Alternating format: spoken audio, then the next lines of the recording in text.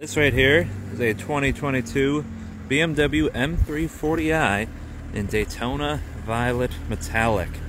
Wow, do I love this purple paint. It looks so good in the sun. This being the M340i means it has the 3-liter turbocharged inline 6 with 382 horsepower. It's pretty mean from the back here.